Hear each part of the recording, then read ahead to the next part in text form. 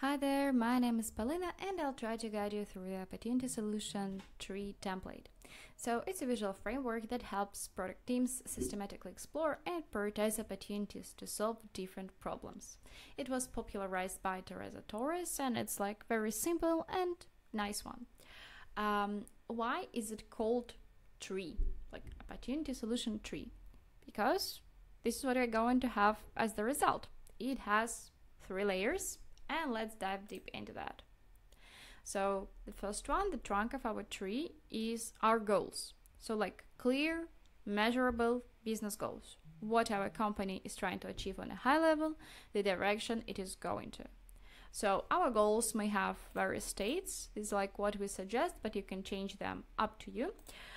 Either also dates, like when do we plan to start working on this goal, when do we plan to finish it, responsible humans or creatures, whatever you work with, and probably this is it. Also, every goal inside will have a detailed explanation, hopefully. What is this goal about? Like, why have we chosen it? What has to be accomplished? And of course, every goal will have a set of opportunities. Okay, what can be done potentially to reach this goal? So let's go to the second part. So we also have here opportunities. Opportunities are like branches of the tree. They're streaming from the goal and they will have some leaves on the top. I'll talk about this a bit later. So usually there's like customer needs, pain points we want to focus on, use cases.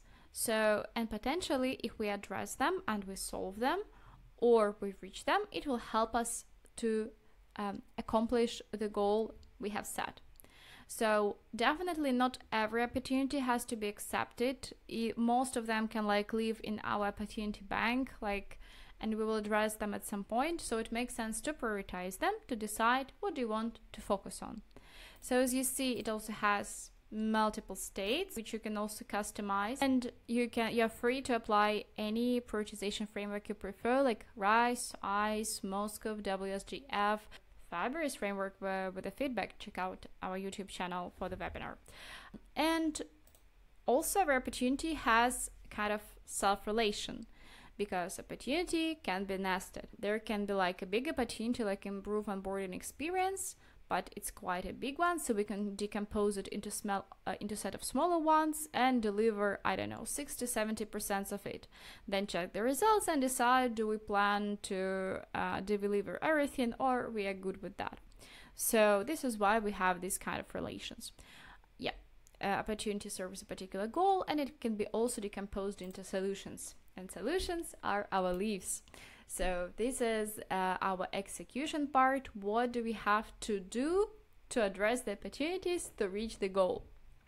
So this is like something that also may have states, which may also have dates when they plan to start working on that, like people who are just not responsible for that, but who are working on that. And yeah, of course, there will be also, there will be also a PRD inside. So you didn't have to switch between like documentation tools like Confluence or Notion or Google Docs and your execution one. And of course, here we also have that solutions can be nested, like bigger solution can be decomposed into smaller ones, but you're also free to change this part, to turn solution into epics and features, into stories, or to connect this strategical template with a software development template, for example. This is absolutely up to you. Now let's check out how this information may look like. So right now I opened what we call whiteboard. This is like a Miro, but a bit more limited and powerful at the same time. So here you can see really the structure, how it looks like.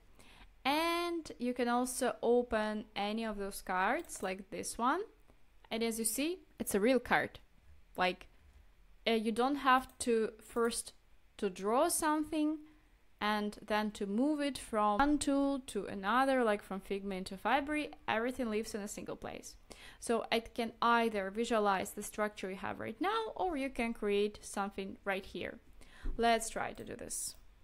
So we can create, I don't know, new opportunity. Ding.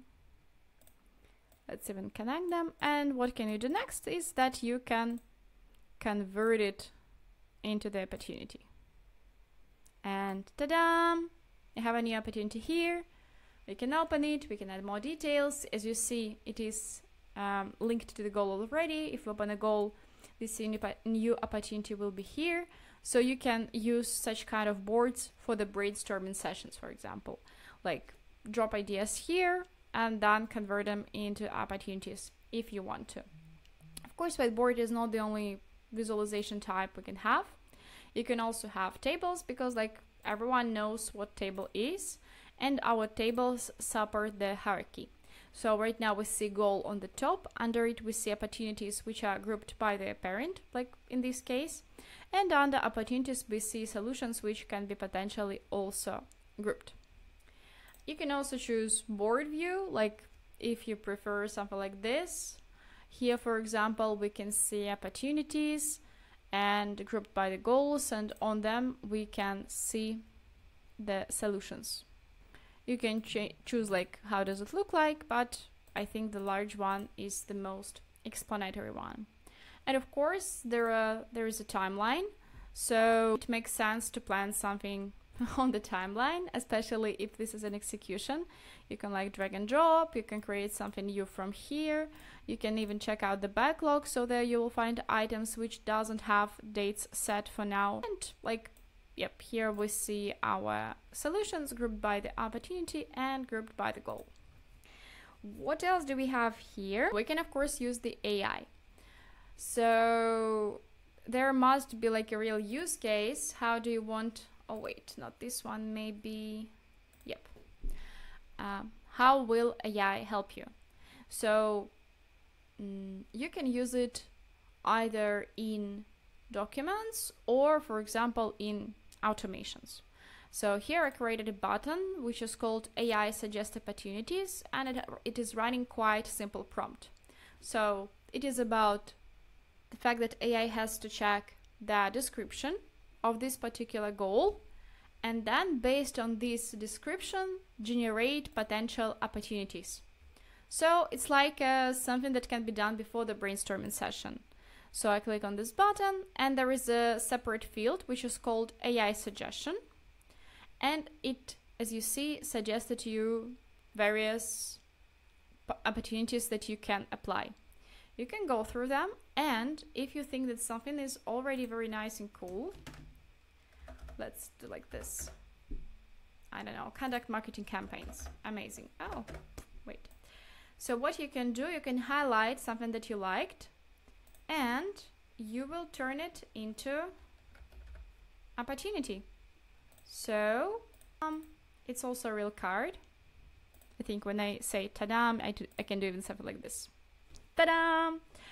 Okay, and as you see, we just like created something from text, and it was linked automatically to the goal. So it doesn't matter where you add the information. You can add it from the text, you can add it from the whiteboard, you can add it from the board, from the table. It will appear everywhere. And you can also think of, I don't know, original and unexpected ways of using the AI, like suggest opportunities, or maybe analyze and tell me what I'm missing, because you can like run AI in the text as well. And what is also very helpful, if you have a lot of data, like imagine you have hundreds of opportunities because they come across the time from your teammates, AI can also help you to find duplicates, like whether you have similar opportunities or not. By the way, if you want to collect opportunities, ideas from your teammates, you can use forms. So you can create a form. You can say, okay, I want to collect opportunities. Decide, like, let's call it suggest new opportunity. Okay, let them choose the goal. And this has to be, it doesn't have to be obligatory. In fact, like maybe someone has an opportunity and an idea, and then later you can decide which goal may it serve, because it can, like, for the future. What is this goal about? Files, yep, we don't need solutions, we don't need state, we don't need sub opportunities. So that will be enough. And then you can just share this link with your teammates. Okay, here's how it will look like. So they can choose, but this is optional. They can put the name of this opportunity and what it has to be about.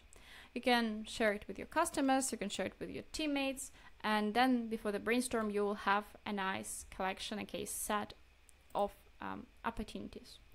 This template will definitely benefit from February's framework of the prioritization based on the feedback. So if you want to learn more, you will find this information here inside. Thank you so much for your time and hope to see you.